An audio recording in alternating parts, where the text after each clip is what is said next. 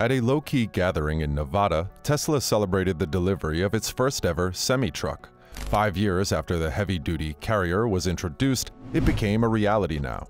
Did you know that this small event can change the course of Tesla and the whole billion-dollar industry? The event's primary emphasis was the Semi, the first deliveries of which will go to PepsiCo and Frito-Lay. Elon bragged about the truck's capabilities, including a graphic showing its progress as it traveled from Fremont, California to San Diego, California. Tesla also claimed that the Cybertruck accelerates significantly faster than typical diesel-powered semi-trucks, even when fully loaded. The transport truck would be capable of traveling over 500 miles on a single charge and driving at a total loaded weight of 82,000 pounds, which is 2,000 pounds higher than what is permitted under U.S. federal standards due to its electric nature. Before the event, the truck on display drove up 4,136 feet of height before returning down. It's also much more straightforward to operate than conventional semi-trucks, Musk claims, since it doesn't have a multi-geared gearbox like diesel vehicles. During the presentation, the driver of the full electric semi-truck sat in the middle of the cab rather than on the left or the right side, which is rare. Tesla presented footage of a fully laden Tesla Semi driving up a steep slope and past other trucks. Although Musk did not disclose how many trucks were delivered to PepsiCo, how many were built, or at what pace. The regenerative brakes, which utilize the vehicle's speed to replenish the batteries, aided it on the last portion of the journey. Tesla's senior manager of truck engineering, Dan Priestley, stated that this feature may be a safety advantage, since drivers will not have to downshift and may not even have to touch the brakes as they descend slopes. It could also be beneficial for folks who live near the roadway. Although regenerative braking will let the truck go farther, it will still need to charge large batteries when they run out of power. Musk and Priestley also touted new megawatt ultra-fast chargers that swiftly replenish the truck's batteries. However, they are yet to specify how long it would take to recharge the vehicle. Finally, when Tesla's pickup truck goes on sale, which we believe will happen soon, these chargers will be made accessible to Cybertruck drivers, according to Musk. According to Priestley, the technique is vital for larger applications like the Semi. It takes some extremely specialized engineers to achieve securely. Tesla's autopilot technology, marketed as one of the benefits for long-haul truck drivers in the first presentation 5 years ago, should have been mentioned more during the Nevada presentation. According to a study by the American Lung Association, replacing gas and diesel cars with electric trucks could make a huge difference in people's health and save tens of thousands of lives. Musk also mentioned such advantages during the presentation and the benefit of noise reduction for individuals who live near roads. Still on the Cybertruck, Musk also claims a water cooling system in the charger will enable the power line to stay short and maneuverable. You're really immersing the conductor in the coolant, this water-based coolant that we have here, and we've completed some really clever isolation monitoring on the back end to verify that it's safe and providing what it needs to, Priestley said. However, that implies that we can pack a lot of current into very little space. So if you've charged your vehicle at a V3 supercharger and the cable is nice and maneuverable, it's the same thing here, only we're simply blasting a megawatt through it instead. Because of its tiny size, megawatt charging will be accessible at truck stops and ordinary superchargers. And that will be helpful since the Cybertruck, according to Musk, will be capable of charging at megawatt rates. It is unknown how long the chargers will take to charge the battery in the Cybertruck or the Semi. However, Tesla claims that the latter's tri-motor, 1,000-volt powertrain would be used in additional Tesla cars, but they did not specify which ones. Thanks to newly filed design patents, we now know where most of the impetus for this Cybertruck comes from. Let's talk more about this futuristic innovation in case you missed our video where we talked about the features of the Cybertruck.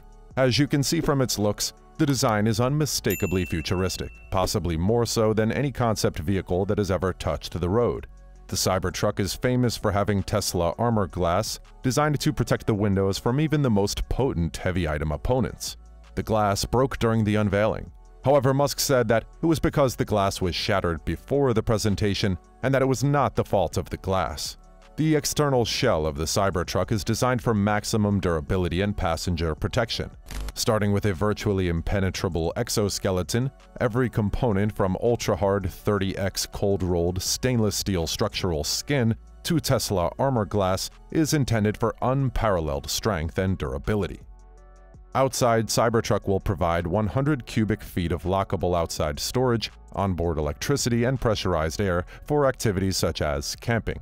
The Tesla can raise or lower the suspension by 4 inches and has a payload capability of 3,500 pounds. When the electric vehicle was first announced, Musk said that the outside would be redesigned, including eliminating the door handles. However, the CEO claims that there are no doorknobs, the car knows you and opens the door. The Tesla Cybertruck seats 6 passengers and has a 6.5-foot bed, which they term the Cybertruck Vault. The top is covered but unrolled if you need to fit anything higher than the vault ceiling. For those interested in a smaller Cybertruck that would be better appropriate for non-US markets, Musk has also said that a smaller Cybertruck for Europe is very probable.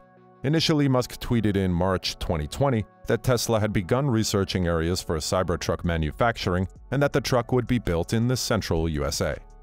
Tesla first referred to the plant as the Cybertruck GIGAFACTOry. Still, subsequently, Tesla decided to construct the Model Y there first, so it was named GIGAFACTORY Texas.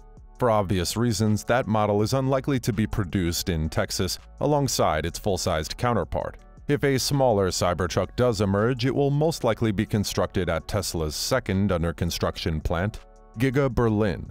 Tesla has also launched reservations for the Cybertruck in China.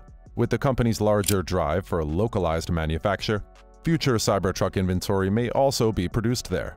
However, whether or not there will be demand remains to be seen. The existence of a specialized trailer for the Cybertruck has long been speculated, but never proven. So fingers crossed, as a towing trailer is also an early addition when the Tesla eventually begins deliveries.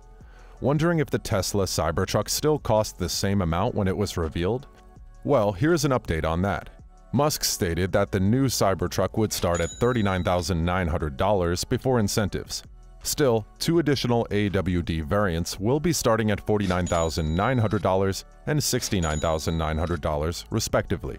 In addition, Tesla promises to roll out a V10 beta version of its full self-driving capabilities. Customers may presently upgrade to the FSD capability for an extra $10,000.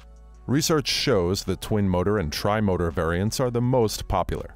The single-motor RWD version will have a range of more than 250 miles. A dual-motor all-wheel drive version will have a range of 300-plus miles, while a tri-motor AWD version will have a range of 500-plus miles. Only around 17% of pre-orders are for the single-motor variant, which is expected to be available initially. Although Tesla's priority is delivering the twin and tri-motor Cybertruck variants to consumers first. We noticed that Tesla has deleted all Cybertruck pricing and specifications from their website, so the overhead costs are most likely subject to change. Musk recently switched things up when he tweeted about liking Coca-Cola products. We believe this made things look awkward between Tesla and PepsiCo. This is because Coca-Cola is Pepsi's main rival. Musk, who now oversees both Tesla and Twitter, shared a snapshot of his bedside table, which captured 4 open cans of Diet Coke. In response to someone else's post regarding Diet Coke goods on Monday, he tweeted, "Don't love the name, but the drink itself is fantastic and gives me pleasure." This was a couple of days before the presentation. However, PepsiCo Beverages North America CEO Kirk Tanner and PepsiCo Foods North America CEO Stephen Williams emerged after the event. They thanked Musk for enabling them to participate in the Tesla SEMITRUCK program. And I thank you for watching this video. See you in the next one.